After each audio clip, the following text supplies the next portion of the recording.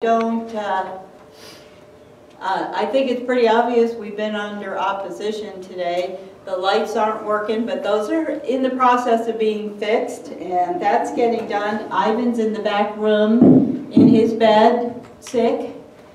And Leslie was unable to come, and it's just, so I'm not going to spend a lot of time on that except to say we need to pray. We need to pray for one another because we are under opposition, and we'll check on Carolyn in a little while. God is amazing, and even in the midst of opposition, God is still amazing. And if we get a hold of nothing else today, I pray that we can get a hold of the goodness of God, no matter what it looks like, no matter what it looks like. And so I call myself blessed, and I'm just going to go ahead and call you blessed, and by the end of this message, we'll get there to where we really understand how blessed we are. The message I originally wrote disappeared into cyberspace, my laptop malfunctioned, and immediately I thought about, oh, I see Carolyn's car. Hey, hallelujah. Yay. Immediately, I was like, now what? Because I pray over the message. I type an outline on Monday morning, and then for the rest of the week, I continue to pray over it and add the scriptures. And I started typing, almost joking, that I'm going to just ditch that message and talk about the opposite of opposition. And just as I said that, I got a text from Nick talking about opposition. Praise God. You know, all throughout the kingdom of God, God is speaking to his people today, and he's healing, and he's offering comfort and hope, and you don't have to yank it shut, Carolyn. Thank you. Good morning. You have us worried. Are you okay? Amen. Carolyn is, I should just put it on a revolving disc so we can see how beautiful it is from every angle. I wouldn't believe that. I would believe it. The roses from her garden. Sorry. That's all right. So I had a message about seeking the will of God, and it disappeared, and then I made a decision to talk about opposition. Apparently it was God's will that I preach a different message. We could say that I'm under opposition. Just for the record, I'm opposed to opposition. But trials do come, and we can only choose how to respond to that opposition. I could list all my other woes and sorrows for this week and hardships. They came before and after all that happened, and before my back went out. I'm going to spare you, and I owe apologies to anyone who I didn't spare from my list of woes and complaints. During the song, From My Mother's Womb You Have Chosen Me, one of my aggravations this week was my sisters were all talking about what are we going to do with our mother's ashes, and I had some kind of negative ideas about that, but God reminded me in that song, I chose you from your mother's womb. Hallelujah. And he has brought me into his family. So how can I feel like I was somehow overlooked? How can I be bitter about anything in light of what God has done for me? They say a spoonful of sugar makes the medicine go down, but pain is hard for anyone to swallow. Physical pain makes everything else a little more difficult. Whether it's your pain or whether someone you love is hurting, pain is hard to swallow. And most of us know how to quote James 1:2, "Count it all joy, my brothers, when you meet trials of various kinds." Most of us know how to quote it, but it's far easier to quote that than to accomplish it. And just as a side note here, God does require those who preach to practice what they preach. We're told that teachers are held to a higher standard. I believe that when we quote scripture, we should also be careful about never quoting scripture in a light or in a cliche manner, because the same words that you quote will echo in your spirit when you're faced with your own circumstances. If you're hurting and I say, well, count it all joy, I need to be prepared to have that same attitude when I'm hurting. And that's just a side note.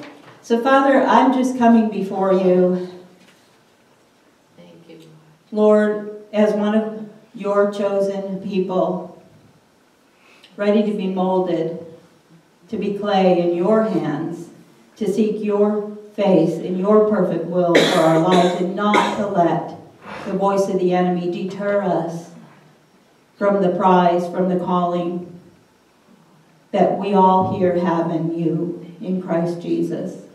Help us today to better understand how to face opposition, I pray.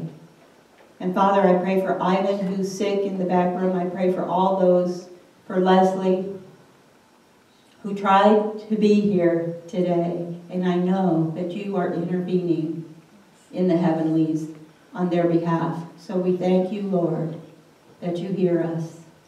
In Jesus' name we pray. Amen. If opposition is defined in the dictionary, and it is defined as resistance expressed in anger or negative action. Resistance expressed in anger or negative action. Then the opposite of that, the opposite of resistance is cooperation, expressed in positive action. Expressed in positive action. Who are we cooperating with? We're co-laborers with Christ. And sometimes we explain opposition by saying, well, the devil's mad at me because, and then we add whatever thing we think we've accomplished. And that fits into that dictionary definition of opposition. Anger. Negative action.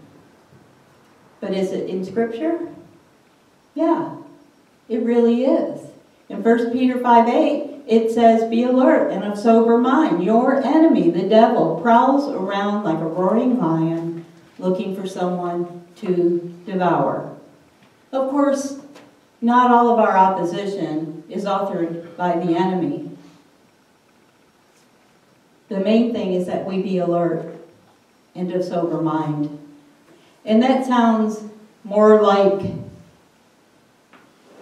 more than hunger and driven by anger. Hunger to devour. Anger. And I guess that's what they call hangry in the world. But it really is no laughing matter. Evil seeks to kill and destroy. So we have to make a conscious decision to turn the tide of opposition and take a stand against the plots of the enemy. There's no better way to turn the tables on Satan than by quoting Scripture. Quoting Scripture and believing it. Quoting Scripture in faith and in sincerity. That's how Jesus dealt with him. And I love it when we see Jesus quote Scripture, the very Word of God speaking the Word of God. And there's something so powerful in the delivery when he is quoting it. And even when opposition becomes that horrible, uninvited guest that you think is never going to leave, God gives us the gift of grace to endure. He equips us throughout Scripture and by His Holy Spirit for every trial, for every attack of the enemy. Once you set your mind to see with the eyes of faith, you become free. You become free of that opposition. In Matthew 7:11, it says, if you then who are evil know how to give good gifts to your children, how much more will your Father who is in heaven give good things to those who ask Him? Sometimes we get stuck in a place of self-pity. We forget to ask. And we take everything that happens personally as if we're being targeted by God. We get so focused on the trouble, we forget about the arsenal of weapons that we have been given. Ephesians 6:16 says, in all circumstances, take up the shield of faith with which you can extinguish all the flaming darts of the evil one. Some translations say fiery darts. Fire indicates burn, and it hurts. Self-pity leads to doubt, and doubt is designed to weaken us. Doubting God destroys our faith, and it leads to utter despair, to disappointment. Doubt is actually the opposite of faith. And we begin to question God, or even doubt ourselves. Did I do something wrong? Is God punishing me for some unconfessed sin? From the place of self-pity, we are blind to the gifts we've been given to face opposition and come through victorious. We overlook the positive actions that God is taking on our behalf and already took on our behalf. Daniel was a man of God, a visionary, a prophet. He was rescued from the mouth of lions. In Daniel chapter 10, we read about a spiritual battle that Daniel endured, one of the many spiritual battles that he endured. In Daniel chapter 10, and I'm going to read a few verses here.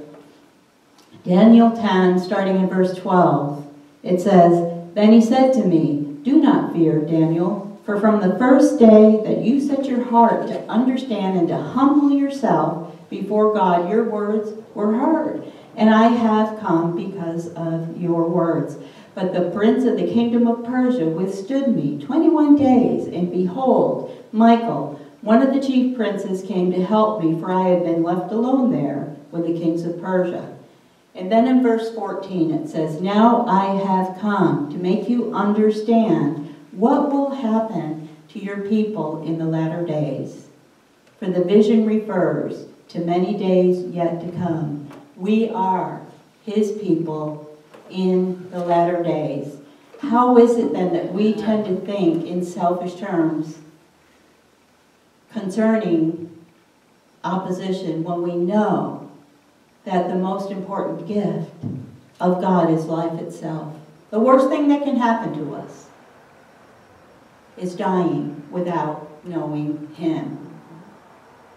The gift of salvation, of eternal life, the gift of repentance, which leads to salvation, the gift of the Holy Spirit, which enables us to receive Christ as Savior and to be set free from sin and death. Should we then question the rest of God's gifts? Think of the best gift you've ever gotten, you have ever received. Think of, even in light of that gift, it pales in comparison to what God has given us. I'm thinking of the worst gift, too. Anybody ever get that Billy the Big Mouth Bass plaque with a rubber fish singing "Don't Worry, Be Happy" for Christmas? Now, some people may think that's a great gift. Wouldn't impress me. Do we think repentance, the gift of repentance, is a time-limited offer? Sorry, that coupon expired. One day only sale. And does God ever give gifts begrudgingly or out of a sense of duty? God's gifts come from a place of pure and sacrificial love. Romans 11:29 says, "For the gifts and calling of God are without repentance." We often quote that, talking about specific ministry calling. But I'm reading what it says. It says the gifts and calling of God are without repentance. That was the King James Version. The New King James Version says the gifts and the calling of God are irrevocable.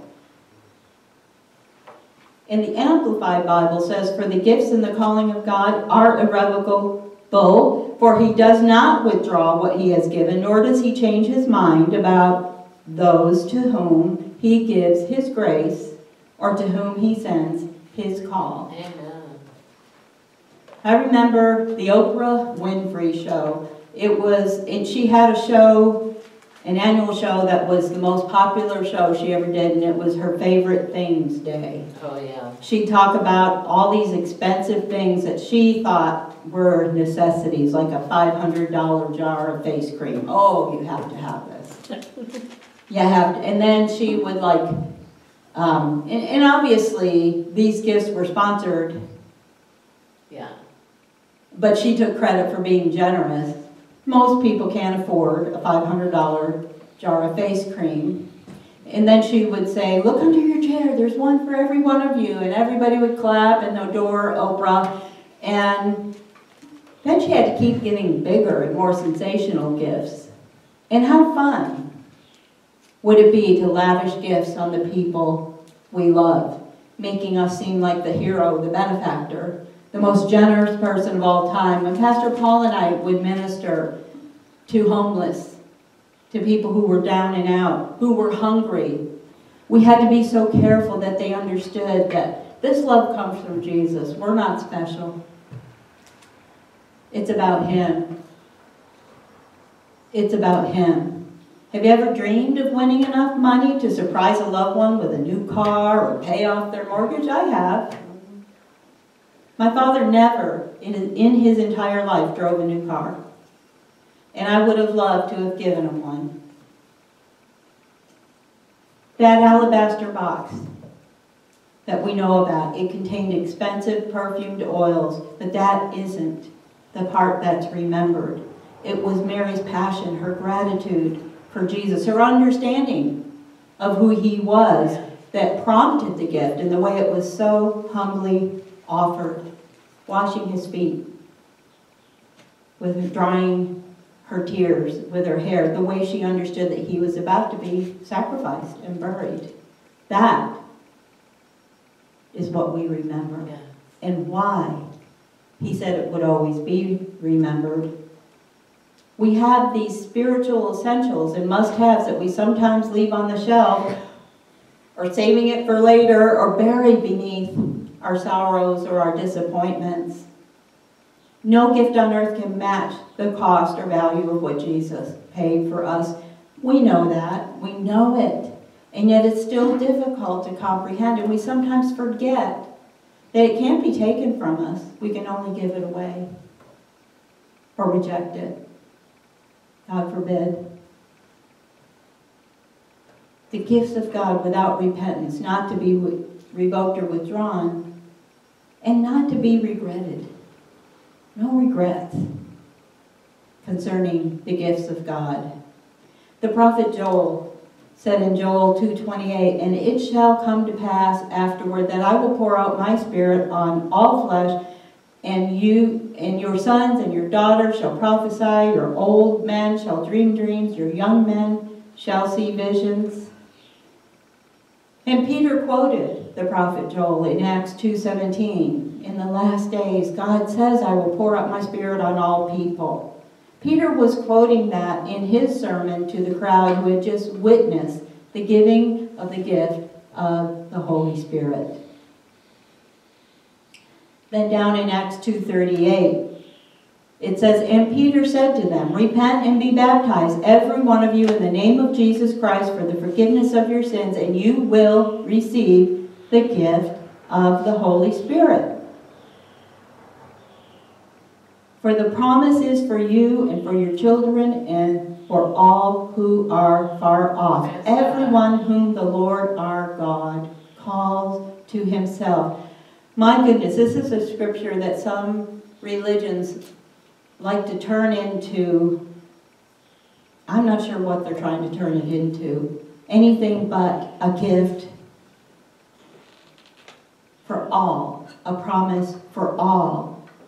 I just want to point out here, if you remember what was happening, how all different foreigners, all different nations, all different people, all different faiths, all different religions, all different traditions were witnessing the outpouring of the Holy Spirit on that day, the speaking in other tongues. Different races, different religions, different creeds were all there hearing the words of that promise. If God has called you, anyone, to Himself through the Holy Spirit, we should put it in our hearts to discover Him and comprehend that He is God, and that gift is for us. That gift is for every believer. We don't hold out a life raft or a life preserver and say, "Here, got a present for you. Do you want it?" We say, "Grab this and hold on." And I know I'm treading on some controversial religious issues and sacred cows, but the only things that are truly sacred are those that are made sacred by Him. And if there's anything sacred left on this sin-stressed planet, it is the gifts of God that are without apology, without repentance. Good gifts. Good gifts. Galatians 5:22 says the fruit of the Spirit is love, joy, peace, patience, kindness, goodness, faithfulness, gentleness, and self-control. Scriptures are life preservers that we can grab onto. It says, submit yourselves then to God. Submit is another way of saying cooperate. To God, with God, resist the devil and he will flee from you. Those are words of life concerning opposition. Twofold actions, submitting to God and resisting the devil. Galatians 5:5 says, but by faith we eagerly await through the Spirit the hope of righteousness. What a gift. Righteousness. The gift that Jesus gave us, imparted to us. Yeah. For in Christ Jesus neither circumcision nor uncircumcision has any value. All that matters is faith expressed through love. Righteousness imparted to us through faith in Jesus, an immeasurable gift. Grab on, hold on. It's a life preserver. You ever feel these days like we're drowning? As a nation? As a people? As church? The world is in chaos? We've got life preservers all throughout Scripture. Galatians 5:13 says, for you, brothers, were called to freedom, but do not use your freedom as an opportunity for the flesh. Rather, serve one another in love. There's such value. There's such joy. There's healing that comes through serving one another. The entire law, it says in verse 14, is fulfilled in a single decree. Love your neighbor as yourself. And then verse 15 says, but if you keep on biting and devouring one another, there's that word devour. Watch out or you will be consumed by one another. We will be consumed by the assignments of the enemy, by that opposition. Let's not allow opposition to consume us. Freely He gave, we can freely give. In a world plagued by opposition, brother against brother, we have a limitless storehouse of gifts we can access and we can share. Gifts that cost us nothing. You can give it away, give it away, give it away. And there's a constant replenishment. It cost Him everything. It cost us nothing. Romans 6:23 says, for the wages of sin is death, but the free gift of God is eternal life in Christ Jesus our Lord. Don't let disappointment or failed dreams or troubles, financial hardship, bad experiences, fear, sickness take root and destroy hope, regardless of how bad it seems. The disciples watched Him die after leaving everything and everyone they loved to follow Him. They were hiding out in fear for their lives, but He appeared to them. And He told them to go to Jerusalem and wait for a gift. They went to that upper room and waited for the promised gift that would empower them to impact the entire world and the future of that world, despite the opposition that they endured. And finally, the Apostle Paul prayed that we would receive power. In Ephesians 1, and this, Pastor Paul knows what I'm going to quote right here. It's one of his favorite prayers that he prays daily. that he has encouraged us to pray over our community here. Ephesians 1, verses 15 through 23, it says, "Therefore I also, after I heard of your faith in the Lord Jesus and your love for all the saints, do not cease to give thanks for you, making mention of you in my prayers, that the God of our Lord Jesus Christ, the Father of glory, may give to you the spirit of wisdom and revelation in the knowledge of him. But the eyes of your understanding be enlightened, that you may know what is the hope of his calling, and what are the riches of his glory, and his inheritance in the saints," our inheritance. "And what is the exceeding greatness of his power toward us who believe, according to the working of his mighty power, which he worked in Christ when he raised him from the dead and seated him at his right hand in the heavenly places, far above all principalities and power and might and dominion, and every name that is named, not only in this age, but also in that which is to come." We need to view opposition in light of the power that is available to us, the gift of the Holy Spirit. In verse 22 it says, "He put all things under his feet and gave him to be head over all things to the church." We're the church. This is the church, which is his body, in the fullness of him who fills all in all. This is a relatively short message, shorter than I usually give.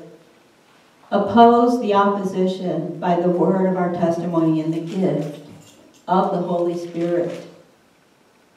See every life preserver that is thrown to us, and throw out life preservers to others, not in a cliche, not in a way that we just recite these scriptures that we know so well, from our heart as a gift, to uplift one another, to uphold one another, to pray for one another, to bear each other's burdens, the ones that are too heavy for us to carry alone.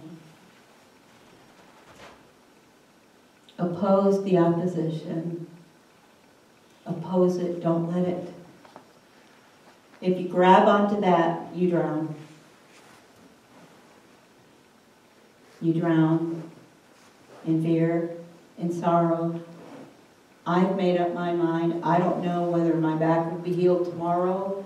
I believe in the prayers Carolyn prayed, and the prayer Nick prayed, and my husband's prayers, and June's prayer, and uplifted, and Deborah's prayer this morning, all the prayers that have been prayed for me. I believe those prayers, and those prayers are particularly special to me because I know they were prayed in faith and in love. And some of them came with gifts of beauty that reminds us of the good gifts that we can cling to. I've made up my mind to oppose the opposition. I don't know if it's going to be healed tomorrow. I don't know how long it's going to take, but I know that I refuse to let the opposition drown me in self-pity and in sorrow. It stop us from the goal, the prize, the calling that we have here in McKinleyville through this church. So just keep praying. Amen. Keep believing. I think that's enough for this morning.